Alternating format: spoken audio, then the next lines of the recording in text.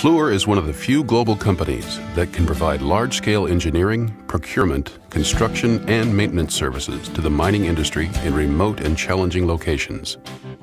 100 kilometers from Santo Domingo, surrounded by dense jungle, the Pueblo Viejo mine represents the largest foreign investment and largest construction project ever implemented in the Dominican Republic. The project includes renovation of a pre-existing mine and new construction of a gold processing facility for Barrick Corporation. Fluor successfully completed the feasibility study that led to project approval and is now providing EPCM services for this $3.8 billion effort.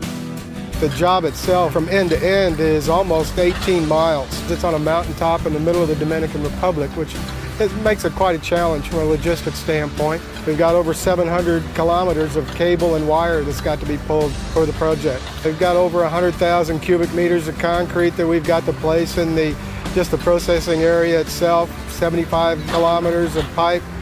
Fluor is responsible for approximately 90% of the design, procurement, and construction of the process. So it's just the massive scale of the job. Really, that's one of the impressive things about it. The coordination to mobilize and train thousands of workers with diverse backgrounds, languages, and skill sets is a critical activity. There are currently 7,800 people working at the site, representing 17 different nationalities. Roughly 90% of the construction craft are local Dominicans who were able to acquire employment and new skills at Fluor's on-site craft training center. Pueblo Viejo is designed as an environmentally responsible open-pit mine. Because mineral deposits are located near the surface, there is no need for tunneling. Ore mined from the pits will be processed from the primary crusher to sag and ball grinders, pressure oxidation in the autoclaves, cyanidation, and finally to the refinery. You've got raw material that gets entered into a crushing facility where they basically take big rocks, make them into little rocks. And as it flows through the process, these rocks get down to a slurry, a liquid state, and then you extract what you're actually going for, in this case gold. We've got 24,000 tons per day of ore that will be processed through the facility. Pueblo Viejo's sizable processing facilities are being constructed on a single narrow mountain ridge and are in very close proximity.